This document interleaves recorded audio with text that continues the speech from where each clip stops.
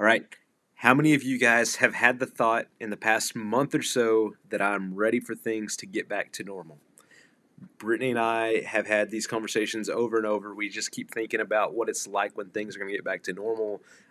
Last week, I think it was on Thursday night, Brittany was like, "Can we just order food out? That way we can just throw the plates away when we're done. Like, I just want to feel like things are normal or getting closer to normal at least." And man, I've been thinking about that a lot about, do we even want it to go back to normal, to the way that things were before? I mean, things seemed out of control before. Things seemed rushed all the time. Things seemed busy.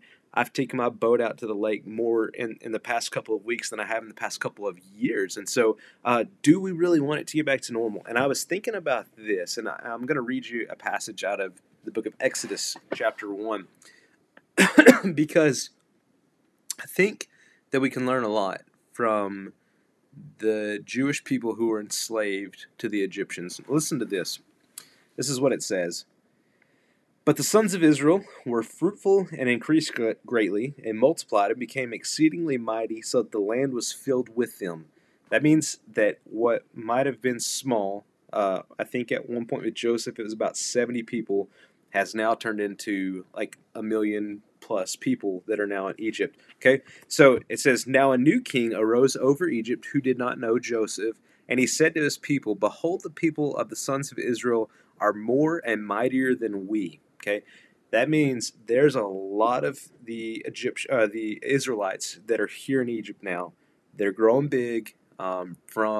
From a military standpoint, this isn't good. Okay, he says this: "Come, let us deal wisely with them, lest they multiply, and in the event of war, they also join themselves to those who hate us, and fight against us, and depart from the land." So they appointed taskmakers over them to afflict them with the hard labor, and they built for Pharaoh storage cities. And but in verse 12, but the more that they afflicted them, the more that the Hebrews multiplied, and the more they spread out, so that they were in dread of the sons of Israel. Okay, this was the new Pharaoh's idea. This is how he contained the Israelites. They keep multiplying. Let's just make their lives really, really hard on them. And so the Egyptians compelled the sons of Israel to labor vigorously.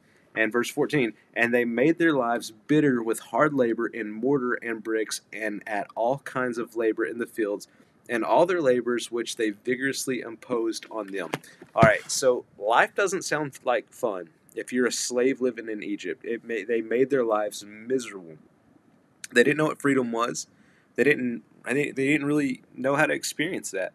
All they knew was hard labor that Pharaoh and the Egyptians inflicted on them. Okay, our lives have. I don't know. I would imagine most of y'all are probably like everybody else in this world, that you cram as much stuff as you can into a portion of time that is available to you. Okay, that's how we are. That's how we we ran our lives, just going like crazy, and that's normal. Okay, we were, that was our normal, going 100 miles an hour, and the Egyptians, what happened was that was what was normal for them until like God saw how the Egyptians were treating them, and God made a way for them to leave the slavery that the Egyptians had imparted on them, and so that's they were in Egypt in slavery.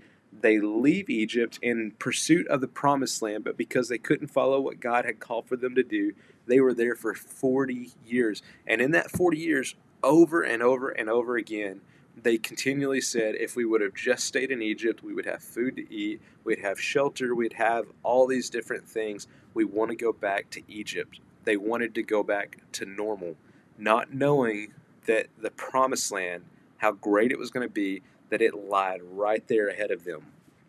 And that's what I think about us when we keep thinking, I'm ready for things to get back to normal. Like, absolutely, I understand. I'm ready to go sit down inside of a Taco Bell. That way I can have all of the hot sauce packets that I can imagine. Like, I'm ready for that to take place. A lot of you guys are ready for your kids to go back to school.